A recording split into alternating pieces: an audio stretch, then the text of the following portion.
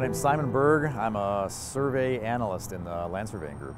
I was land surveying at a private firm in Portland and saw this ad.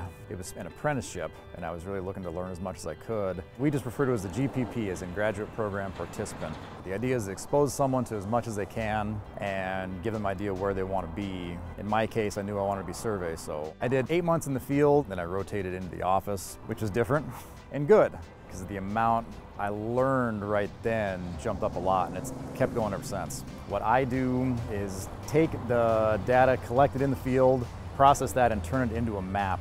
I like the idea that we can represent something with something else, and that's usable.